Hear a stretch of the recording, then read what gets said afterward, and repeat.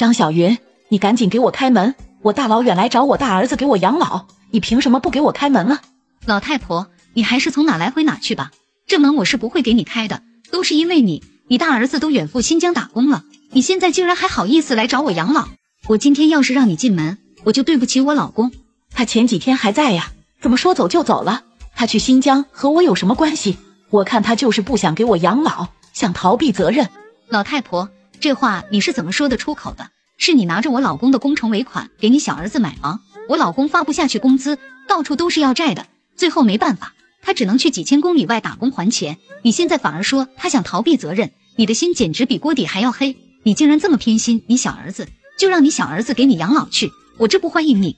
你小叔子现在不但没有钱，而且还欠了一屁股债，他根本没精力照顾我。是你小儿子不争混的，不脚踏实地工作，拿钱到处投资，数百万的资产让他挥霍一空。3天前我老公起诉他的时候，发现他的房子早就已经被抵押出去了。小叔子赔钱的本事真的太厉害，当初你家老房子拆迁200万，你1分钱都没有给我们，全给了小叔子，后来又挪用了我老公的150万，前前后后可是300多万呀。张小云，我早就和你们说了，起诉我小儿子也没有用，你们不信，非要花那个冤枉钱。再说了，我小儿子一定能成功的，他只是运气不好。你先让我进去再说呀，有让婆婆站门口的吗？我都在门口站1个多小时了，你赶紧把门打开呀。老太婆，你还是赶紧走吧，不管你说什么，这门我不会开的，我怕你赖上我，你赶紧去找小叔子给你养老吧。我老公走的时候就说了，他没有你这样的妈，你明知道挪用了工程尾款会造成什么样的后果，但你不管他的死活，你心里只有你的小儿子，所以你不要再来找我们了。儿媳妇，我不找你们不行呀。你小叔子租了一个1室1厅的房子，他和他老婆孩子都在里面住，我实在没地方住了，每天被吵得都睡不好觉，所以才来找你的。我现在只想睡个安稳觉，你就行行好，把门打开吧。那你有没有想过，小叔子为什么要租1室1厅的房子？他租这个房子之前就明知道房子不够住，可他还是租了，你自己好好想想吧。我只是提醒你一句，你们之间的事和我也没有什么关系，反正我是不会让你进来住的。张小云，你这话是什么意思？你的意思是说我小儿子不孝顺，他是故意租小房子想要把我赶走的？不可能，绝对不可能是这样的，是因为我小儿子没钱了，所以只能租1室1厅的小房子。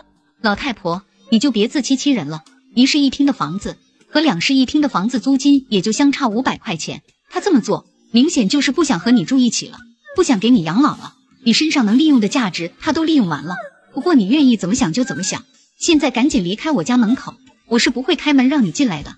是你小叔子让我过来找你的，你小叔子的脾气你是知道的，我劝你最好让我进去，不然他生气过来找你，你可不要怪我。你这是在吓唬谁？小叔子是狮子还是老虎？你为什么非要让我给你养老啊？你自己想一想，就算我让你进来住了，我能好好照顾你吗？就凭这些年你做的事，我也没有好脸色给你。张小云，只要你开门让我进去了，不管你怎么对我，我都不怕。你如果不好好照顾我，你觉得你小叔子能放过你吗？我为什么敢来你这里养老？我就是因为有我小儿子做后盾，你要敢不好好照顾我，我小儿子就会过来找你谈话。呵呵，你把你小儿子当成谁了？还过来找我谈话？难道因为他一句话，我就能给你开门了吗？你也太天真了吧！在你眼里，你小儿子有天大的本事，但在其他人眼里，他就是一个普通人，甚至连普通人都不如。好好好，你竟然敢说我儿子还不如普通人，你给我等着，我现在就给我小儿子打电话，我好好和你说话你不听，你非要让他生气。婆婆说完就给小叔子打去了电话。儿子，我现在在你嫂子家门口呢，我好说歹说，他就是不让我进去，我在门口都快站2个小时了，你说这该怎么办呀？什么？我嫂子吃了雄心豹子胆了，竟然敢不开门，她胆子也太大了吧？你说没说是我让你去的吗？我说了，但是他根本就不把你放在眼里，他还说你算个什么东西，你就是一个普通人，甚至连普通人都不如，他把你说的一文不值，真是气坏我了，我实在没办法才给你打个电话，你赶紧过来好好教训他一顿。我嫂子这么能耐吗？妈，这件事你不用管了，我现在就给他打电话，你待会等着进门就行了。小叔子挂了电话后，立马又拨通了嫂子的电话。嫂子，我们很少交流，但是我的脾气你应该知道，我这人一般是说一不二的，你刚刚说了很多对我不敬的话，我可以不跟你计较，现在你让我妈进房子好好照顾她，等我以后有钱了，自然不会亏待你的。小叔子，你在这吓唬谁呢？说实话，我不知道你的脾气有多大，不行你就让我见识下，还动不动就说自己说一不二。我看你是电影看多了吧？你妈把家产都给了你，你就应该给你妈养老，不要说以后有钱了不会亏待我。你把300多万都亏完了，还给我画大饼，有这功夫，你踏踏实实的工作不好吗？我今天能亏300万，明天我就能翻倍挣600多万。不要以一时成败论英雄。你现在看不懂我，我不怪你，因为人人都只相信成功的人。但你今天要是不让我妈进门，就不要怪我不客气了。我倒要看看你要怎么对我不客气。如果你亏的这300万是你自己挣的钱，我还相信你能够东山再起。但你亏的这300万和你1毛钱关系都没有。这300万是你母亲的拆迁款和你哥的血汗钱，你把这些钱亏了，你难道一点不心疼吗？还把姿态摆那么高，你认清现实吧，你马上都快吃不上饭了。你以为你和你身边的富二代朋友一起玩，你就也是富二代了？他们挥霍钱，你也跟着挥霍钱。他们投资有试错的成本，你有吗？而且投资的时候，你那些朋友都是撺掇你去拿大头，真正赔钱的时候，别人只赔了10几万，而你赔了几百万。别人动动嘴皮子，你就把真金白银都赔进去了，你心里没点数吗？你妈还觉得你有出息，觉得你身边玩的朋友都是有钱人，殊不知别人把你当枪使。我拜托你清醒清醒吧，一天天架子倒是摆得挺足的。嫂子，你不懂就不要乱说，我这是在用钱交朋友，这是你能看得懂的吗？你以为想融进高端圈子这么容易吗？现在我看似亏钱了，实际上我收获了很多人情。今天我帮了他们，以后有挣钱的机会，他们能不带我吗？小叔子，你简直太天真了，别人把你卖了，你还在给别人数钱。我来告诉你实话吧，你那些朋友现在还理你，就是为了安抚你，毕竟亏了几百万，干什么傻事都有可能，所以他们现在要稳住你，说你讲义气，说你仗义，就是为了稳定你的情绪，你就迷失在这几句话里了。等过了这段时间，你再看看他们还会不会和你一起玩，他们会慢慢的疏远你，渐渐的和你越走越远。这些话我早都想告诉你了，只是在你没有亏钱之前，我和你哥不管跟你说什么，你都听不进去。你觉得自己是做大事的，你觉得你的圈子高端，你的人脉资源广，但这些对你有什么帮助呢？除了把你变得自高自大，还有什么作用？你看看你现在住在哪里，一家3口窝在一室一厅的破旧小区里，就这样，你还没有清醒吗？你还自命非凡吗？张小云，你别跟我说这些废话，我自己的路我自己看得很清楚，用不着你来教我做事。我现在就一句话，你到底让不让我妈进去？不让进就是不让进，你就是再问100遍1000遍也是一样。还有，我现在还有工作要忙，没时间和你说了。嫂子，我再给你说最后一遍，你现在立刻马上把我妈接进屋，不然我要你好看。你是要让我亲自过来找你吗？等我亲自登门的时候，那事情可就闹大了，你后悔都来不及。你亲自来又怎么了？这是我家的门，我不想开门就可以不开，事情怎么就闹大了？我好端端的过着自己的日子，是你们没事找事。好好好，嫂子，你真是厉害的很啊！哪怕我哥在家的时候，我哥都要听我的话。现在我哥都出门了，你自己在家还敢这么硬气和我说话？我现在就过去，你可千万不要后悔。小叔子说完就挂了电话。半小时后，小叔子就怒气冲冲地来到了嫂子家门口。儿子，你可终于来了呀！我在这里站了几个小时，都快站不住了，2条腿都在打颤。你嫂子也太没良心了，我好说歹说，她都不让我进门。你待会一定要好好收拾她，让她后悔招惹我。妈，你就放心吧，我今天竟然来了，这个事就闹大了。待会我2个富二代朋友也会过来，他们的人脉圈子很广，我嫂子只要还想在这个城市立足，她就必须开门。等会进了屋，你可以好好管教我嫂子了，在我面前保证她一句话都不敢吭。儿子，我就知道你是最棒的，只要你来了，什么事都不是事。那是不是你的朋友过来了？赶紧让你嫂子开门。母亲话音刚落，儿子的2个富二代朋友就走了过来。好，你这么着急，找我们过来干什么？李哥、熊哥，你们到了我心里就有底了。其实也不是什么大事，就是我妈要进屋，我嫂子不让进，你们看看这是咋处理？要不然我直接叫开锁的来开门。你开什么玩笑？你叫开锁的过来，他也不敢开啊。你还是先去让你嫂子开门，听听你嫂子她怎么说。好的，李哥，嫂子，你非要让我亲自过来，我现在过来了。我劝你现在赶紧把门打开，然后立即给我和我妈道歉，不然的话，我身边这2个朋友可不是好惹的，他们都是富二代。小叔子，你把朋友叫过来有什么用？他们再有钱和我有什么关系？他们如果今天给我100万，那我有可能把门打开，但他们想凭着面子就想让我开门，这大白天的，你们还是不要做梦了。张小云，你太小看他们了，他们不但有钱，而且人脉圈子很广，你就是一个上班的，收拾你对他们来说就是小意思。你上班的地方叫什么公司？你们那个公司我李哥知道，他和你们老总都认识。切，认识我们老总的人多了，他们算老几？再说了，他认识我们老总又能怎么样？我不让你妈进门，这是我自己的家事，我们老总都管不到我，你这个富二代朋友还能管得着？那你知不知道李哥和你们公司老总还有合作？他一年要从你们公司进100多万的货，可以说是你们公司的大客户了。你觉得他说话有没有分量？他要是让你们老总把你开除，你还能在公司待下去吗？我劝你，识时务者为俊杰，现在赶紧把门打开。小叔子，你还真是坐井观天啊！我们老总做的是原材料，在市面上都是供不应求的，谁告诉你一年进100多万的货就是大客户了？我们公司合作的客户，一年进上千万货的都不下10家，进100多万的货只是合作门槛。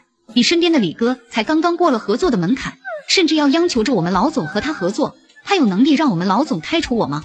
你也太看得起他了，他甚至连和我们老总说话的机会都没有。你肯定怀疑我说的是不是真的，不过当事人就在你旁边，你不信就问问你身边的这个李哥就知道了。李哥，我嫂子说的是真的吗？你不是说你是他们公司大客户吗？还经常和他们老总一起吃饭，难道没有一点交情吗？此时李哥的脸像炭一样黑，一句话也不说。沉默已经说明了一切，他还没有资格和我们老总一起吃饭，除非有一次客户交流会，那时候我们老总宴请了大大小小的客户，他除了那种机会能见我们老总一面，其他时间就算他请我们老总吃饭，我们老总也不会和他一起吃饭。你给我闭嘴！你们老总是很厉害，但你只是一个打工的，你有什么资格来嘲笑我？我的企业就算是再小，我也是当老板的，你一个上班的，轮得到你来说3道4吗？我没有说3道4，我反而是有合作想和你谈谈，我要让我小叔子认清现实，让他知道你根本就没有把他当朋友，让他跳出自己的幻想。我就在公司的销售部门，我现在手上有一定额度的优惠力度，是专门针对中小企业的，我可以把这个优惠给到你。我只想听你一句真心话，你是真的把我小叔子当朋友的吗？我小叔子跟着你可是赔了300万，而你却只赔了10几万。如果说以后你有赚钱的门路，会不会带着我小叔子一起赚钱？我确实把你小叔子当朋友，但他赔了300万是他自己的事，和我有什么关系？至于以后有赚钱的门路，我肯定会告诉他，他要是有钱投入的话，我当然会带他一起赚钱，但他现在不是已经没钱了吗？房子都卖了，再租房子过日子。李飞，你说这话也太无情了吧！我为了帮你，可是实实在在投了300多万啊，你怎么能转脸就不认人了啊？你说你帮我投了300多万，你在开玩笑吗？那明明是你自己想挣钱，你自己贪心，亏了能怪谁？可是我每次投钱都是你在背后建议的，你说我投的这些钱也算是在帮你探路，说我给你帮了大忙了。你自己也说了，我从来都只是给你建议，没有给你做主吧？做主的始终是你自己，你也确实给我帮忙了，都是你愿意的呀。我从来没有主动张口让你帮忙吧？咱们退一万步说，就算我主动张口让你帮忙，你也可以选择拒绝，选择不帮呀。现实情况是，你天天李哥李哥的叫着，又请我吃饭，又给我的车加油，拿着钱凑到我身边来，非要帮我，我还能拒绝吗？对我又没有什么坏处，我拒绝你干嘛？当初是你承认的，你说你欠了我一个大人情啊，在我们这个圈子里，最怕还的就是人情债。你现在欠了我这么大一个人情，难道不打算还了吗？你搞错了，你现在不是我们这个圈子里的，在我们这个圈子里，大家都有自己的企业，有自己的公司，你有什么？你现在连住的地方都没有，在我这个圈子里，人情我肯定要还，但你又不在这个圈子里，以后我们交集都很少，我还还什么人情？李哥，你不能这样，我可是真金白银的投了300多万啊，我全部身家都投进去了，我连住的地方都没有了，我现在可全指望着你能带我翻身，要不然我这辈子都翻不了身了。你指望我干什么？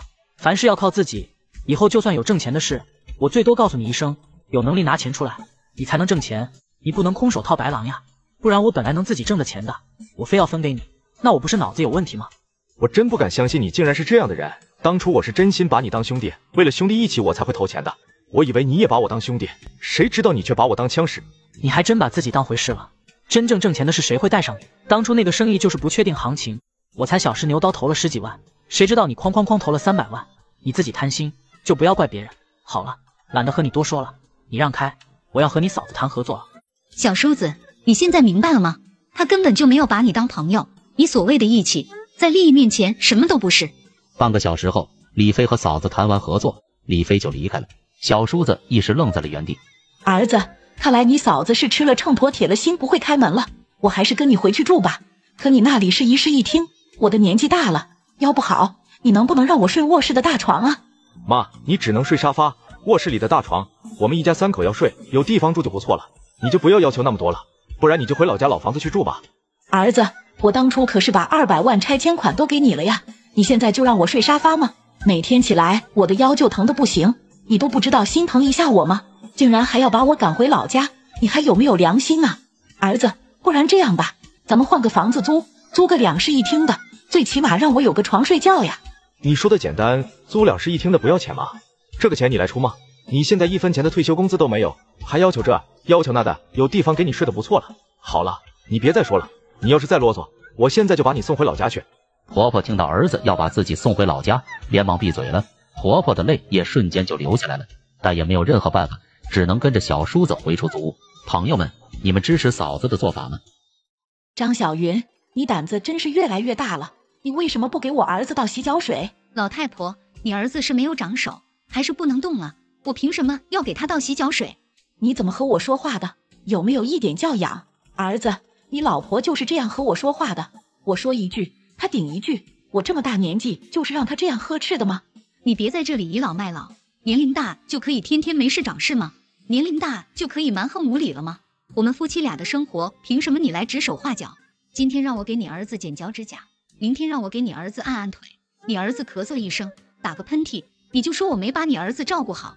你既然觉得你儿子辛苦了，你就自己给他倒洗脚水呀。你天天在沙发上仰着脸晒太阳，都不知道动一下吗？哎呦喂，我说一句话，你竟然有10句话等着我。你是做儿媳妇的，伺候老公伺候婆婆不应该吗？我这个做婆婆的叫你做什么你就必须做，难道我指挥不动你了是吧？没错，你指挥不动。一开始我还尊重你，听你的吩咐，但你吃饱了没事干，天天都要找点事，天天都要彰显一下婆婆的威严。我尊重你，但不代表你就可以对我的生活横加干涉。老太婆，我告诉你，你别把自己太当回事了。够了，你们俩都少说2句，每天怎么都跟仇人一样。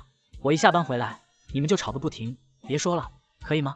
不行，我今天就要说，我就是看不惯他。我儿子我养这么大，我都没有让他做过家务，你倒好，天天指挥我儿子擦桌子、拖地、洗碗。我让你给他倒个洗脚水，其实就是想试试你对我儿子怎么样。这一试我可是看出来了，你心里根本就没有我儿子。我儿子每天上班这么辛苦，他回来以后你就知道干自己的事，你不知道问一问我儿子上班辛不辛苦，给他按按肩膀，按按腿。我看你在那一动不动，才指挥你去给他倒个洗脚水。你对我是什么态度，知不知道？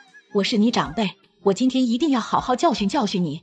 儿子看到母亲还在那里喋喋不休，直接上前把母亲拉着进了屋。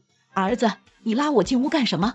我今天非要跟他一较高下，不然他以为这个家是他说了算了，要在这个家里称王称霸了。你就是太惯着他了，要不然他敢当着你的面这样对我说话。母凭子贵，你懂不懂呀？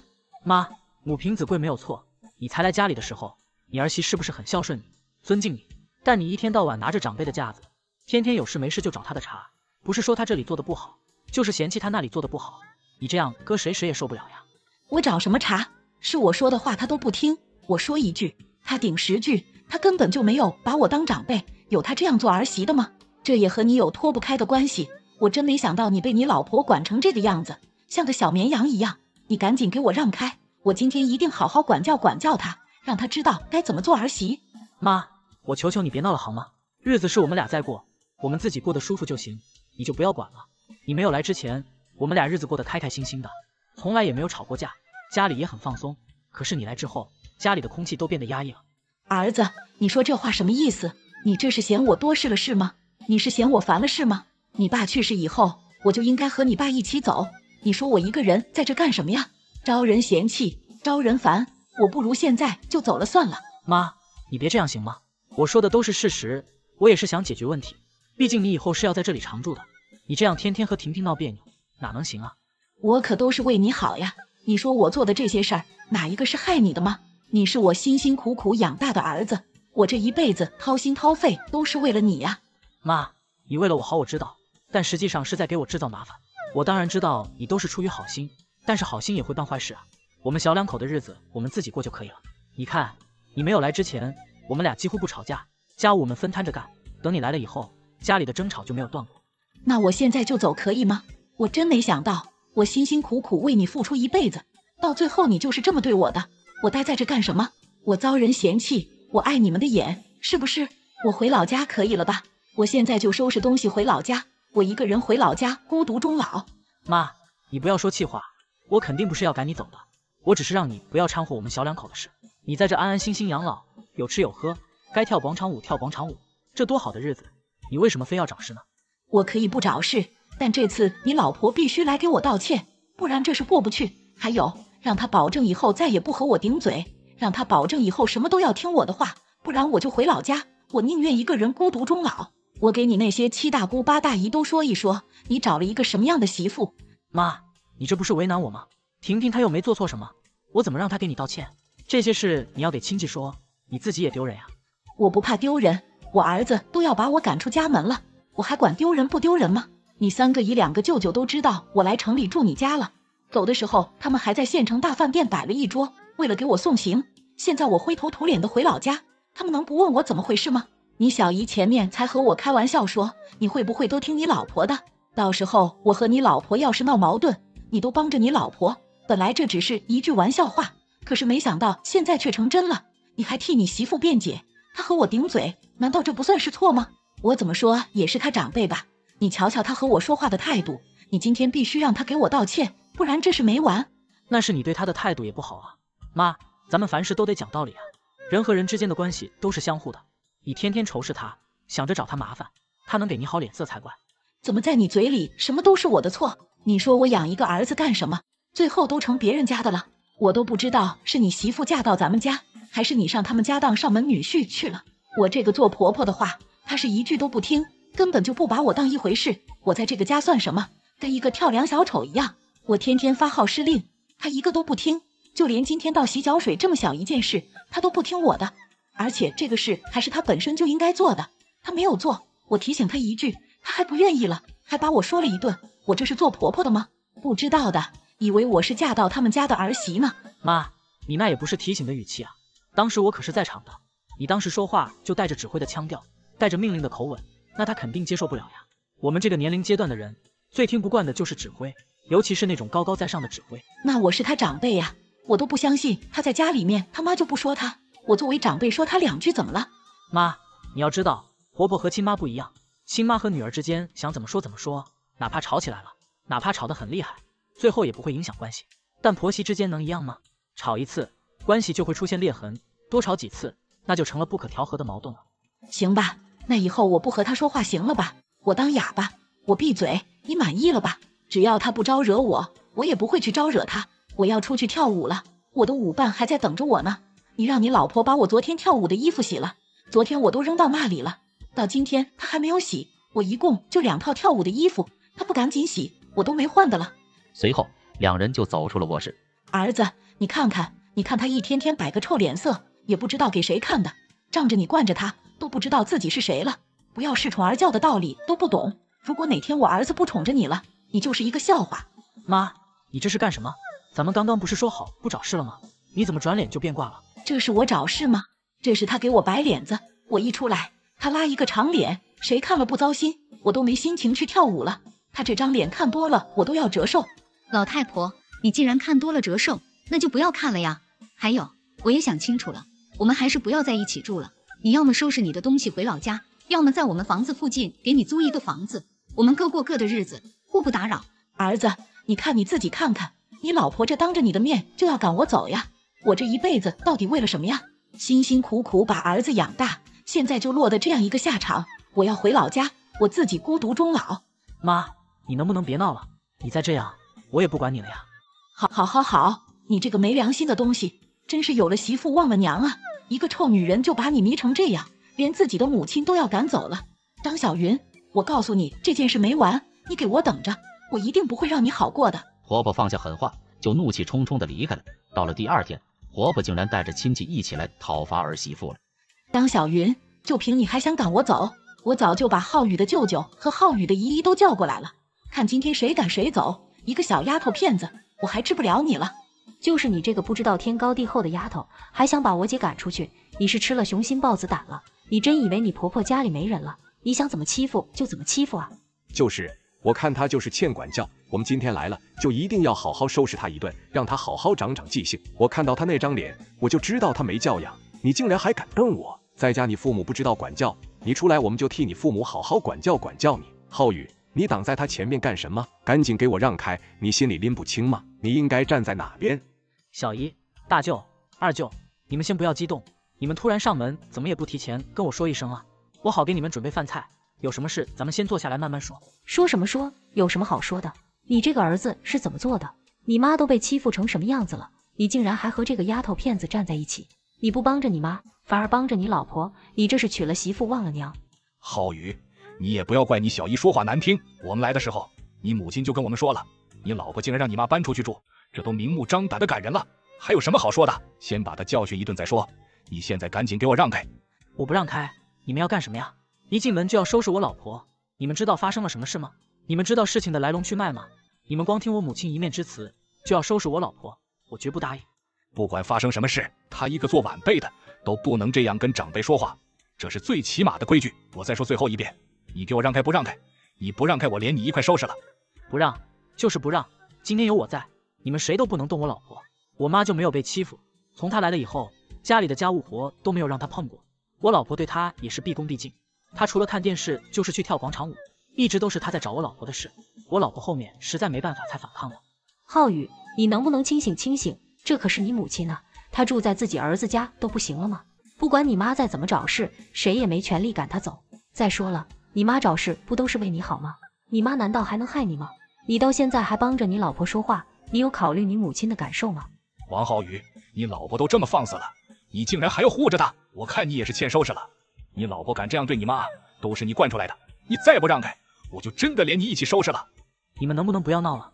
妈，你到底要干什么呀？谁让你把亲戚都叫到家里来的？你这不是把事情闹大了吗？你怎么和你妈说话的？浩宇，你妈可就你这一个宝贝儿子，你不给她养老，谁给她养老啊？你今天听你老婆的话，把你妈赶出去，明天是不是听老婆的话，不认我们这些亲戚？以后你打算单独过是不是？浩宇，我跟你说句实在话，你母亲永远都是你母亲，但你老婆可不一定永远是你老婆。谁是真正对你好的人，你自己要好好分清楚，可不要让一个真心对你好的人心寒了呀。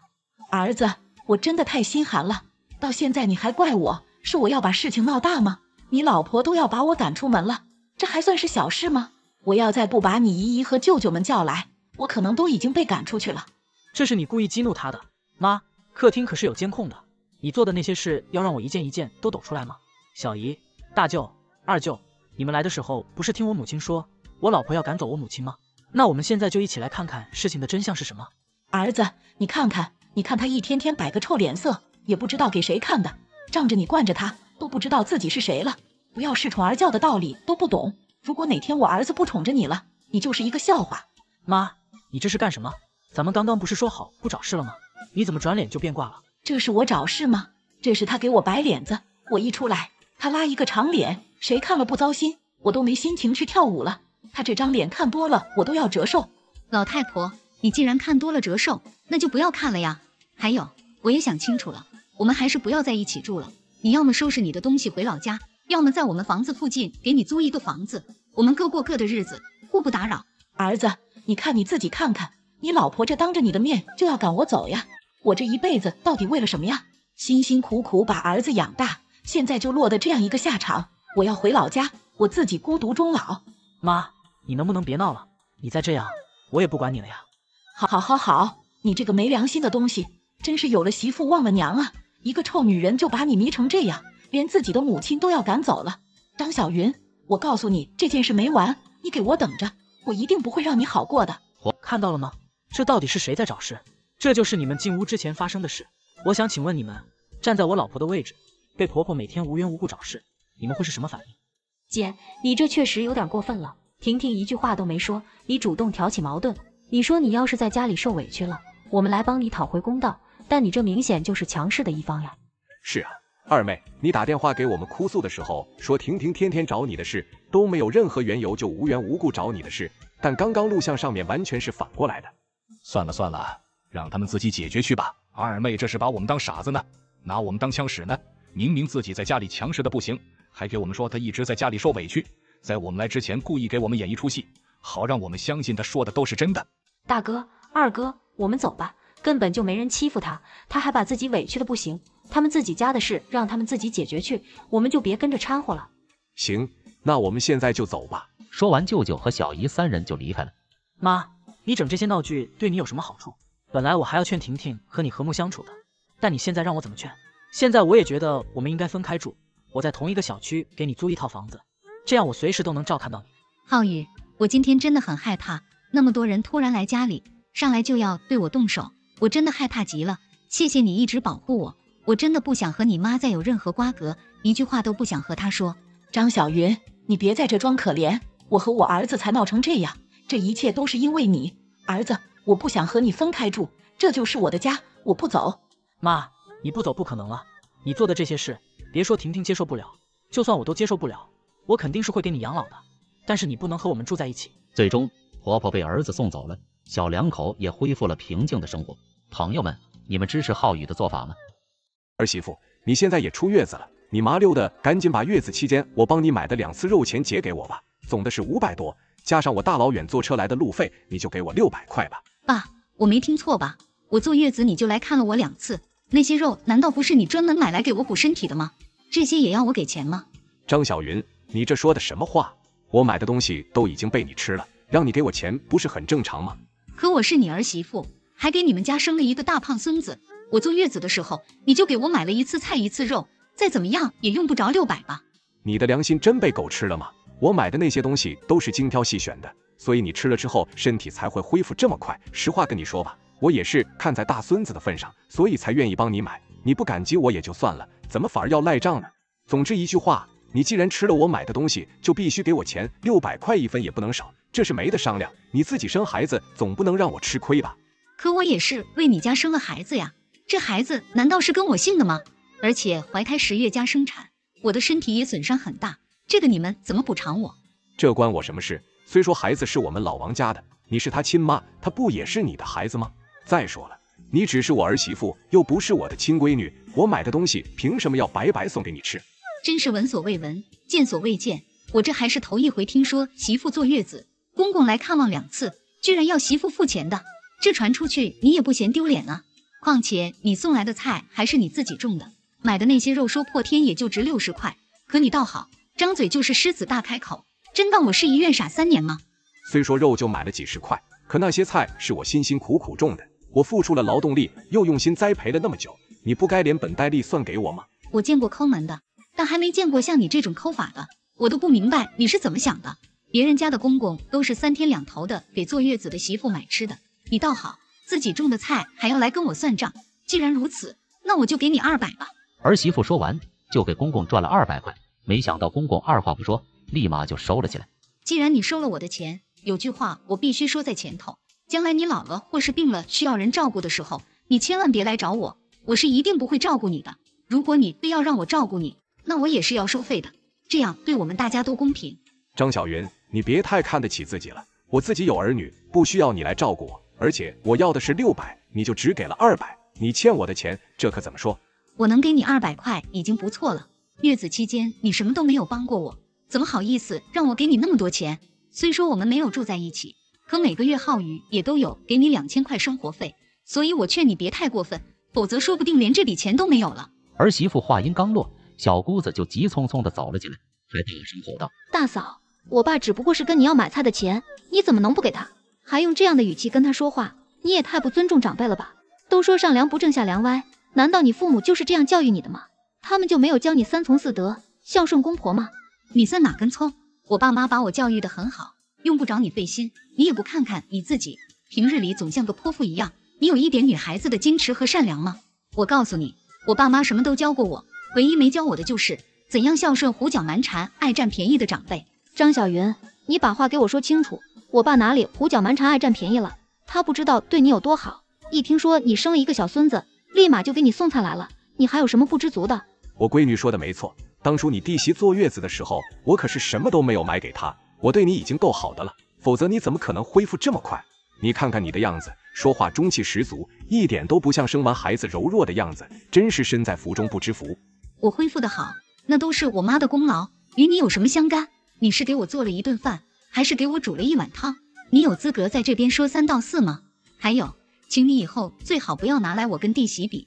弟媳是文明人，有些事情她愿意忍气吞声，可我不同，我可不像她那样好欺负。你的意思是我欺负你弟媳了吗？你还真是不知好歹，原本我还以为你会给我结1000，谁知你就给了200，你也太小气了吧。我就问一句，剩下的400你什么时候给我？如若不然，别怪我说出不好听的话来。就你说的这2句话，你还不承认你是胡搅蛮缠爱占便宜的人吗？其实你身上的问题还有很多，我只是不想跟你计较罢了。你们回去吧，如果觉得不服还要理论，那就找你儿子去，我没精力跟你们瞎扯。都说到这个份上了，如今你不想说清楚也不行了。我爸哪里有问题了？还不是你自己要求太多吗？好，既然你们非要打破砂锅问到底，那我今天就好好跟你说道。刚结婚时，我对这里的一切都不了解，你们不但没有关心我，还把我当保姆一样使唤。你整天给我哭穷，讲不容易，3天2头怨我给你们置办东西。如今家里的大部分家具家电都是我新买的，这一点没错吧？后来我们搬来这个新房主，也是我刚怀孕不久，我每天洗衣做饭打扫卫生，样样不差。你们2个就站在那里看着啥也不帮，眼瞅着我月份大了，不能干重活，也不能给你们做饭了，你们就跑回老家躲着。天底下有你们这样的亲人吗？张小云，你说这话也太奇怪了。我儿子娶媳妇回来，不就是做家务孝顺公婆的吗？既然你肚子大了，不能给我尽孝了，那我自己走还不行吗？这有什么问题？就是总不能让我爸每天煮饭给你吃吧？你自己也有亲生的父母，你让他们来照顾你不是天经地义的吗？再说了，当年你婆婆生他们兄妹3个的时候，不仅家务全揽，还要跟着去地里劳作，她可比你不容易多了，你怎么那么娇气？如今我只是让你做点家务活而已，这种待遇已经很好了。放在以前，媳妇坐月子吃饭之前还得端给公婆先吃呢，你就知足吧。怎么以前的饭菜是被下药了吗？非得让公婆先吃，难怪鄂公公总没有好下场。张小云，你这话是什么意思？你胆敢诅咒我爸，我这就把事情告诉我大哥去。好闺女先不急，我倒要看着媳妇的嘴里还能不能吐出象牙。我说你怎么这么矫情？当初你弟媳嫁到我家的时候，所有的家务都是她做的，也没听到有这么多抱怨。你住嘴吧，我算是看出来了，在你眼里，儿媳妇就是来专门为你们免费干活的，再怎么付出你都觉得是应该的。你也是有女儿的人，你自己想一想，要是你女儿在婆家这么辛苦，你自己忍心吗？且不说别的，我这才刚出月子，你就这么着急的来找我要钱，而且还故意翻了好几倍，有你这样当公公的吗？我们每个月都有给你钱，1年下来都多少个600了，这样的账你自己算不清吗？怎么好意思还来跟我开口要钱？我不管，我这辈子还没有这么亏过，既然掏钱买肉了，你就得给我算钱，这也是我应得的。反倒是你白吃了我的东西，居然想赖账，你的脸皮也太厚了吧。你要是识相的话，就再给我800块，凑成1000，否则我们就赖在这里不走了。你还说我赖账，在你面前这个罪名我还真担当不起。我儿子都满月了，也没见你给他买过什么，难道他不是你的孙子吗？这些也就罢了，我也不敢奢望，可你每次来找我们都是为了钱，你以为我不知道明里的暗里的？你儿子又给了你多少？我看你就是掉到钱眼里去了吧。那是因为我大哥有本事，他既然能挣钱了，那孝敬我爸妈也是理所应当的。你有什么不满，轮得到你来说吗？而且孩子也是你们自己的，凭什么要我妈买东西送给他？我告诉你，自己的孩子自己养，你可别打错了主意。小姑子，我希望你今天说的话，你自己要一一记住，万一哪天自己打脸了，那我可是会笑掉大牙的。我知道你们妇女早已依赖诚信，不管什么，你们都觉得是我们应该做的。既然我不能改变这一切，那我就远离你。从明天开始，我会换把新锁，你们再也不能自由出入了。以后有什么事，请不要来找我们，我们也不会给你打生活费了。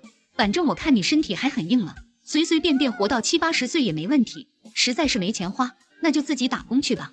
张小云，我看你是越说越离谱，你眼里到底还有没有我这个长辈？我自己有儿子，凭什么要我去打工挣钱？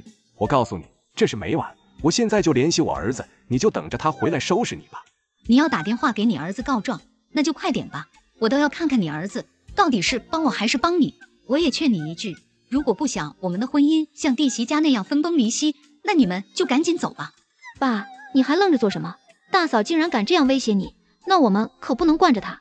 没错，你大哥到底是我亲生的，我就不信他还能胳膊肘往外拐。就是，媳妇没了可以再找，可是亲爸只有一个，我相信大哥分得清孰轻孰重。父女俩你一句我一句，小姑子边说边拨通了大哥浩宇的电话。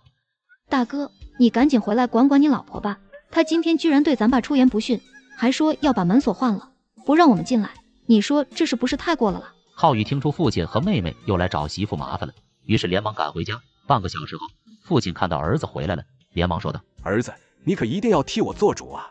我如今都一把年纪了，你媳妇竟然还要把我赶出去打工，她还说不让你再继续养我了，让我自生自灭，不管我了。爸，你别说，我就问一句，你们是不是又跑来我家胡闹了？我丈母娘昨天才回去，你们就来我家，到底是来给我媳妇做帮手，还是来给我们当绊脚石的？你们先把目的说清楚吧。爸，你先别说了，我就问你们一句，你们是不是又跑来我家胡闹了？我丈母娘昨天才回去，你们今天就来我家，到底是来给我媳妇做帮手，还是来给我们当绊脚石的？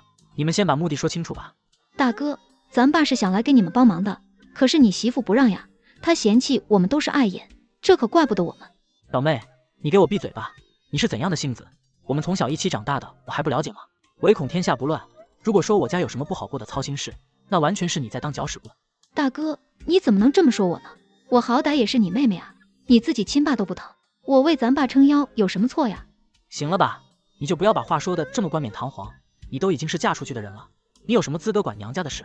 我劝你还是回去过好你自己的日子吧，别把手伸得太长，就你整天爱掺和我们的家事，否则咱爸也不会越来越糊涂。如今别说是我媳妇不待见你，就连我这个当哥哥的都觉得有你这样爱管闲事的妹妹太丢脸了。我真怀疑你是故意来给我们家添乱的，二哥家闹完了就来闹我们家，你是怕我们过得太好了吗？难道你非要把我们家也搞得鸡飞狗跳，你才甘心吗？还有，我警告你，以后你没事别往娘家跑，你一来就准没好事。儿子，我说你是不是昏了头了？哪有当哥哥的这样说妹妹的？爸就生了你们3个兄妹，难道你还不知道谁跟你才是最亲的吗？再说了，我们做的一切还不都是为了你好？难道我们还能害你不成？你也打住吧，你除了跟我开口要钱，就不能多盼着我好吗？如果你也要跟妹妹一样胡搅蛮缠，那我也无能为力了。儿子，你这话是什么意思？难不成你也要撇下我不管吗？你弟弟是这样，你也要这样？你们这兄弟2个都只会听媳妇的话，你们真是气死我了。爸，事到如今，你也没什么好抱怨的，你自己看看，你做的那些事，完全是无理取闹，无事生非。你和妹妹总是要找我媳妇的麻烦，我们已经忍得够久了，难道你们非要把家里搅得鸡犬不宁，你们才满意吗？儿子，你真是冤枉死我了！我今天不过是让你媳妇把买菜的钱算给我而已，我哪里无事生非了？凡事要讲证据，你不能老帮你媳妇说话呀。你还好意思提这事？我老婆坐月子你就来看了2次，我每个月给你那么多钱，你买点东西不应该吗？何况我老婆给我们家生了个大胖小子，别人家当爷爷的高兴还来不及，你却总是故意找他的茬，这不是无事生非是什么？在我看来，我老婆的脾气已经很好了，我看这个门锁就应该换，也不用等明天了，我等下就去换掉，以后你们都别来了。爸，大哥真是喝了迷魂汤了，他说的好像都是我们的错，要不是大嫂总是跟你顶嘴，你说我们怎么会跟他吵呢？小妹，你就不要贼喊捉贼了，家里最坏的人就是你。我告诉你们，我老婆不是弟媳，可以任由你们欺负，我也不是二弟，懦弱不敢反抗。如今他们好好的一个家被你们拆散了，你们不但不知错，还敢来插手我们家的事。儿子，那不管怎么说，我总是你父亲啊，你总不能真的不和我来往，不能不管我啊。那要看你怎么做，你现在身体也挺好，也没到在家里等着别人伺候的时候，我看你出去找点简单的活做一做，挺好的。一来可以锻炼你的筋骨，二来也让你转移一下注意力，别成天就想着搜刮我们。你也看到了，我老婆现在刚生完孩子，要负责带孩子，以后只有我一个人挣钱，我的压力也很大。大哥，这可不行，爸现在也一把年纪了，你怎么能让他出去干活呢？那行，你既然那么孝顺，那就把爸带去你家住2个月，要不然你也每个月给他2000块生活费，否则你就少掺和娘家的事儿。听大哥这么一说，小姑子觉得自讨没劲，赶紧灰溜溜的跑掉了。爸，这回你看到了，你每次总觉得女儿好，女儿贴心，可你倒是想一想，妹妹这些年都在这边倒腾了什么？以前我还没结婚的时候，你们2个去住弟弟家，弟媳每天都尽心尽力的伺候你，可你们还是对她挑三拣四，总是要找她的麻烦，到最后你们不但闹得她和弟弟离婚，连孩子也被弟媳带走了。这个前车之鉴你还没记住吗？儿子，你说的这些我也懂，可是你弟弟离婚也不能全怪我们啊。不怪你们怪谁？难不成怪我们吗？你们那边闹够了，又故技重施，想来拆我的家，我才不会这么糊涂，让你们胡搅蛮缠。现在多余的话也别说了，你要是实在闲得慌，就去找个事合作吧，也让我们过点安宁的日子。听到儿子下达了这样的命令，父亲只能无奈回老家，不敢再闹事了。老公，你今天那样说你父亲了，这样会不会不妥呢？刚刚你爸今天走的时候很不开心，我知道他是对我不满，可我万万没想到，为了我顶撞你的父亲。老婆，这事你就不要操心了，我只是觉得很多事情都像发生过一样，仔细想过之后，发现就是我弟弟之前面对的问题。你也知道，弟媳挺好的一个人，只可惜我弟只会帮我父亲和我妹妹，这才导致他们越来越张狂。当初我弟媳离开的时候，他对我说了这么一句话，如果我要像我弟一样的话，那就早点做好离婚的准备。我当时还不明白这句话的意思，直到我弟离婚之后，我爸来咱们家住了，我就渐渐理解了。说到底，不仅仅是弟媳，连你弟弟也是可怜人，也不知道他现在有没有醒悟。据我所知，我弟弟这2年都在祈求弟媳的原谅，只是成不成就看天意了。好在这是我爸不知道，否则他指不定又要闹什么幺蛾子了。不过今天你那样说过他了，我想应该不会了吧。其实他要是能变好，我们又岂会刻薄他呢？说真的，老公，我很感谢你在他们面前维护了我，只是你不怕他生气吗？怕什么？作为男人就应该明白，先有自己的小家，才能维护整个大家。如果连这点都理不清的话，那我还怎么保护你和孩子一生呢？当年我弟弟要是能明白这个道理的话，他现在说不定也很幸福。都说婆媳关系最是难处，其实家里的关系是否和睦，责任最大在于我。不管怎么说，我都得先撑起我们这个小家，以后才能照顾到大家。老公，你说的真好，我真希望你父亲能尽快明白这一点，也是因为你对我好，所以他之前做的那些过分的事，我也可以既往不咎。我是你的丈夫，我先维护自己的妻子，这不是应该的吗？老公，谢谢你，是你给了我足够的安全感，以后我们夫妻齐心协力，无论生活有多大的困难，都一起跨越阻碍，成为真正的一家人。你们支持老公的做法吗？婷婷，你今天怎么突然过来了？也不提前和阿姨说一下，我这也没准备你的饭菜，这可怎么办才好啊？阿姨，真是不好意思了，我还以为浩宇有提前跟你说过了，所以才会和他一起下班过来。你放心，我也不太饿，你们3个吃就好了，不用管我了。那好吧，那你就自己坐沙发等着吧。对了，你这手里提的是什么？这个是我爸妈给你们准备的礼物，第一次登门，我也不知道你和叔叔喜欢什么，所以我爸妈就准备了一点有名的特产，希望你们笑纳。这怎么好意思？你来就来了，还带什么东西呀？不过既然你都提过来了，我也不好拒绝你们的礼物，我就勉为其难收下了。我们3个先去吃饭，等我们吃完了，你再来帮忙收拾碗筷吧。阿姨，你说什么？你的意思是说让我帮你们洗碗吗？是啊，这有什么不妥的吗？你为什么如此惊讶？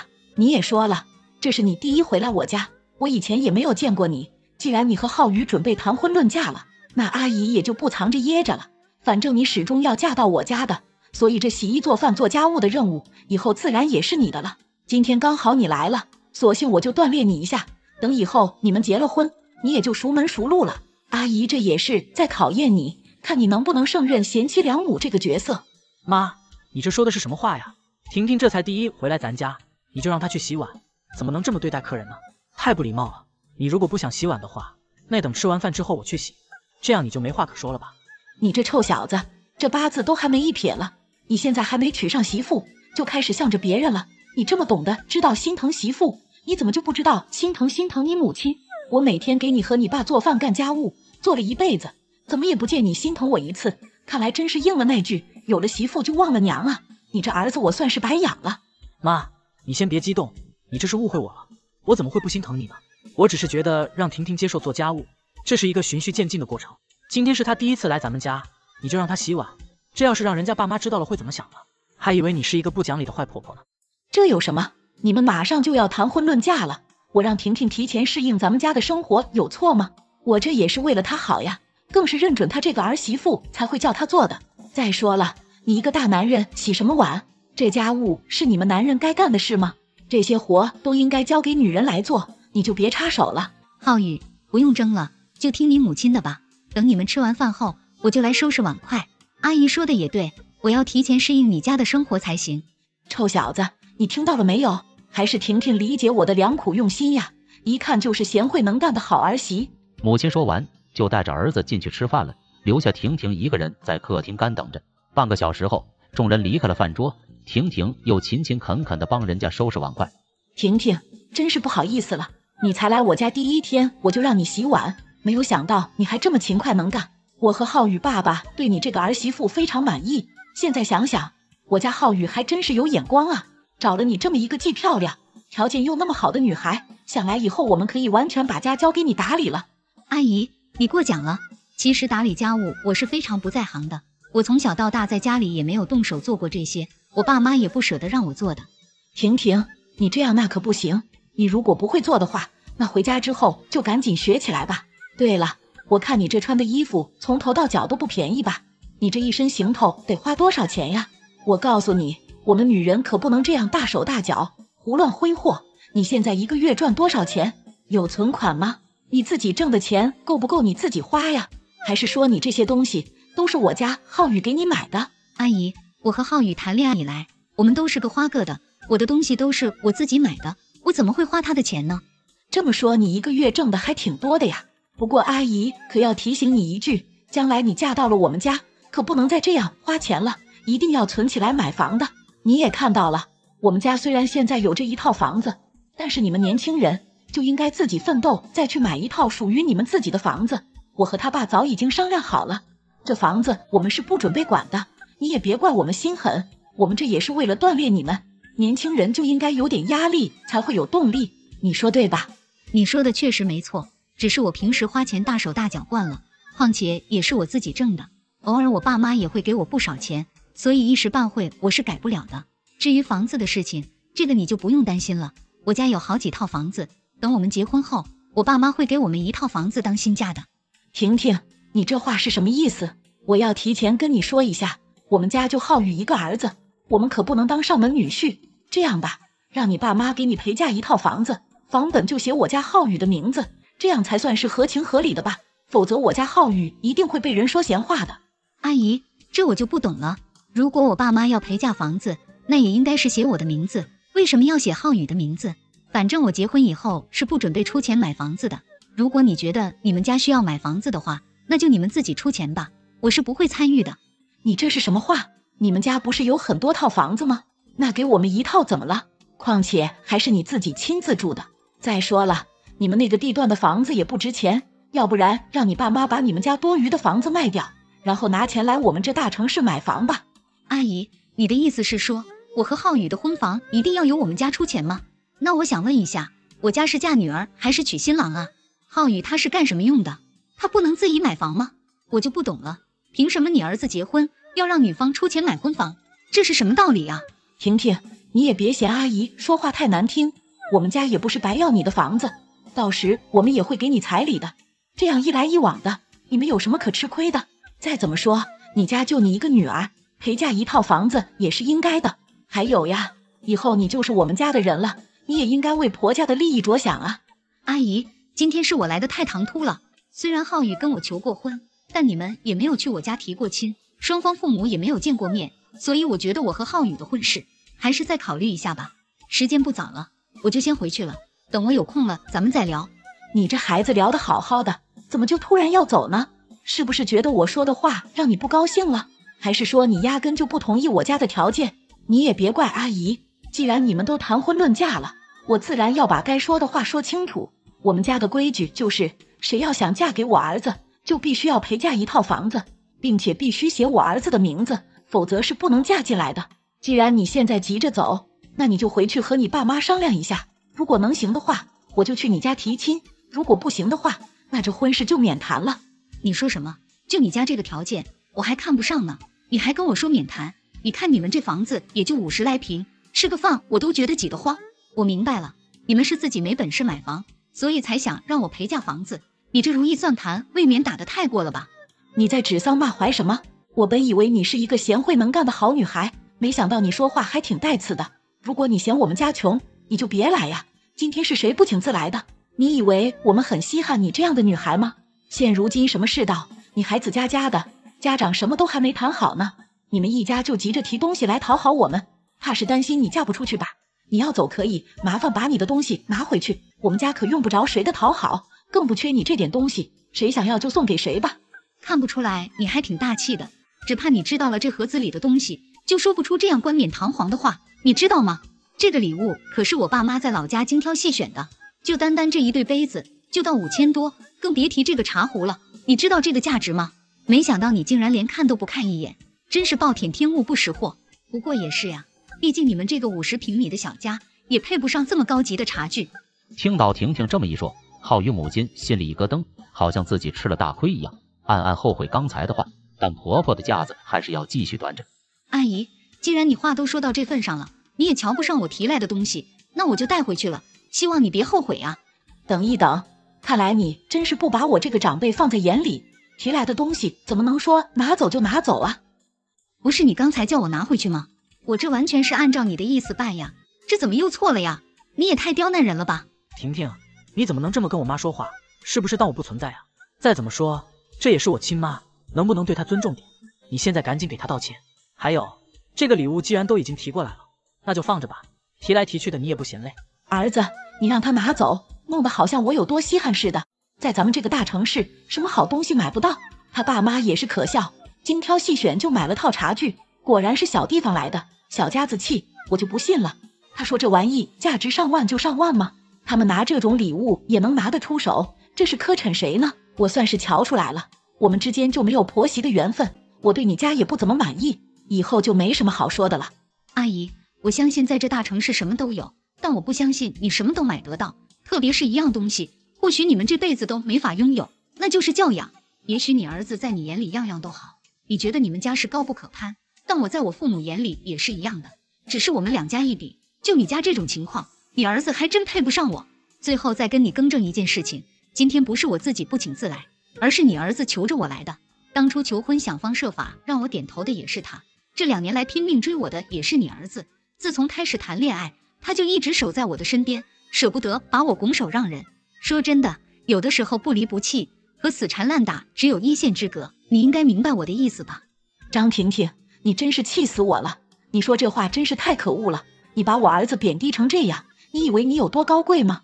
我真的没有想到，你表面看起来像一朵白莲花，没想到内心是这么的歹毒，真是知人知面不知心。之前我还觉得我家浩宇有眼光，能和你谈婚论嫁，现在我收回这句话，你根本就不符合当我家儿媳妇的条件，等你回去之后就慢慢后悔去吧。你说的对，你家浩宇确实没有眼光，否则也不会投身到你们这样一个没有教养家庭。我看今天的事就这样吧，就当我从来没有来过，咱们就此别过，以后再也别见。婷婷说完，拿上礼物直接转身摔门而去。浩宇见状赶紧跟了出去。张婷婷，你给我站住，你不能就这样走了。你知不知道你刚才的话把我妈气到了？你先跟我回去，然后马上跟她道歉。你不用怀疑我的话，我们2个人能不能在一起以后再说，现在最重要的是你必须回去跟我妈道歉，你知道吗？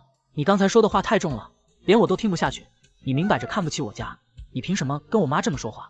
早知道这样，我就压根不该来。你还他问我凭什么？你没看见你妈是怎么对我的吗？我这就叫先礼后兵，以牙还牙。还有你，他侮辱我的时候，你在旁边一句话也不说，我真是看错你了。早知道这样，我打死都不会跟你过来。你们现在是吃饱了，有力气跟我辩驳，可我下班到现在一口饭都没有吃，我还替你家收拾碗筷，我真是活该了。你有没有想过，我到现在还饿着肚子，你有没有关心过我？你这样的男朋友简直就是摆设，我真是脑残，当初怎么会答应你的求婚？你搞清楚，那是我妈，从小辛苦把我养到大的人，你现在都还没过门，都还没嫁进我家呢，你就敢对我妈那么不尊重，还说她没有教养。我看真正没教养的是你才对，不就是饿一顿吗？不就是洗了几个碗吗？那又能怎样？王浩宇，你真是把我笑死了。你知道我现在的心情吗？既后悔来你家，又非常庆幸来你家，我真的是暗自高兴，还没有嫁到你家，不然我们要是真的结婚了，那肯定是3天一小吵，5天一大吵。真正后悔的应该是我吧，我才要后悔今天带你回来。我没想到你的嘴巴是那么得理不饶人，今天所有的一切都是你挑起的。你要是能让着我妈，会吵成这样一个难以收拾的局面吗？你真是太让我失望了。你也不想想，娶媳妇就是要让她好好伺候公婆的，然而你却背道而驰，根本就胜任不了。总之，你今天必须回去跟我妈道歉，要不然咱们就分手。道歉的事你就别指望了，我凭什么要给她道歉？我看需要道歉的应该是你妈才对。我现在算是看清楚了你的真面目，你还跟我提分手，你知不知道，从我夺门而出的那一刻，我就已经跟你分手了。像你这样的妈宝男，就应该一辈子打光棍。你家不就是在大城市有一个50平米的窝吗？我告诉你，我从小到大都没有住过这么小的房子。还有你妈，她高尚什么？看不起谁呢？你们以为在这大城市有一席之地了，就可以高人一等了吗？我告诉你，我们才不稀罕呢。张婷婷，看来你根本就不是一个贤妻良母，我这些年来算是被你的外表欺骗了。幸亏我今天把你带回来，让我妈发现了你的真面目，要不然我都不知道还会被你骗到什么时候。哈哈，巧了，我也是这么认为的。我今天真是倒了大霉了。第一次来你家，你妈就让我洗碗，我居然还忍下了。自从跟你谈恋爱以来，我就从来没有花过你1分钱，哪怕是出去约会，咱们都是 AA 制，就连看电影、买爆米花也是各花各的。本来我还以为你这是勤俭节约，准备存钱买房子，可我现在才知道，真是大错特错。你们家这是在下一盘大棋呀！你现在还说这些有什么用？你一直以我勤俭节约为荣的，怎么现在却变成了我的缺点？看来真是不爱就不爱了。你要走就走吧，我是不会挽留你的。